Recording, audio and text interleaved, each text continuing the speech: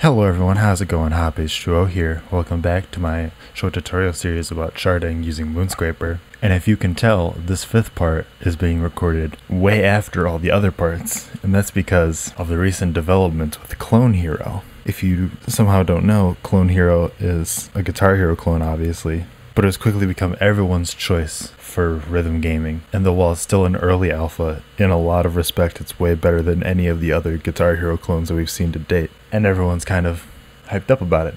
And so that brings us to this fifth part in the tutorial series, which will be all about the Moonscraper specific features that have been added that are essentially for Clone Hero. So to start off, let's talk about formatting for Clone Hero. It's really, honestly, the simplest thing ever. All you have to do is name your chart file, whether it be a chart file or a .mid file, name it Notes, the actual file, and then name your audio, whether it be an MP3 or an OGG, both will work. Name it Song. That should be all you have to do. Next thing that we'll talk about doesn't really have a lot to explain, but Moonscraper now has drum charting.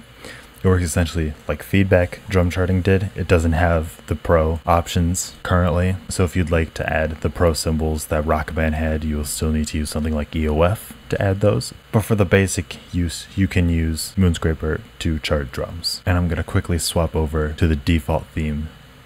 So I'm switching to the default theme for Moonscraper for one specific reason, and it is that the order of the colors of the notes change, and that is intentional. That's how drum charting is, and so Moonscraper changes it accordingly. And a final note about drum charting, obviously there's 5 lanes, but as you may well know, Rock Band only has 4 lanes. So what do? You just use these 4 lanes. You just ignore the 5th lane right here. Import it into something like EOF. EOF will recognize it as a 4-lane drum chart. I personally recommend 4-lane with the pro options, but obviously you can do whatever you want. So moving on from drums, we'll talk about events.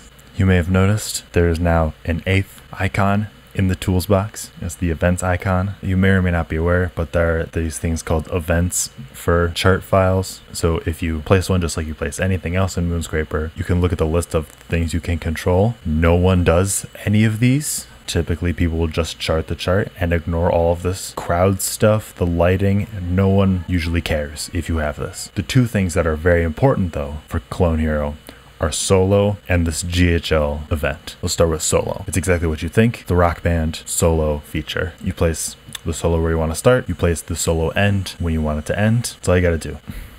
And then with the GHL6 event, this is so that you can chart for Guitar Hero Live at the time of recording this. This is just how Firefox is doing it. It might change, it might not, we'll see. But it's essentially so you can have that 6th note, technically 7th note for GH Live, because Clone Hero supports GH Live. And the last main difference between Guitar Hero charting and Clone Hero charting is all this metadata matters now. Firefox added the album line so that you can add the album metadata. So all of that is now important for charting. I highly recommend that you use all of it. And if we go into our files, these should be all of the files you need for Clone Hero. You can add the album art. The album art should be named album, the chart should be named notes, and the audio should be named song. Or if you have stems, they should be named appropriately, and those appropriate names are listed in the Clone Hero README. And if you happen to be using a mid file for some reason, you'll need this .ini file, which just adds the metadata separately. You can literally just copy one from any other chart that you find that has it, and just delete all of the info and just ray it yourself. But so that is all. These are very straightforward concepts, obviously, like most of the things for charting are. It's just a matter of knowing that they exist and then doing them. So thank you for watching. I can't wait to see your guys' charts. Can't wait to see how you guys push this community even farther than it already has come. I'll see you guys next time. Bye.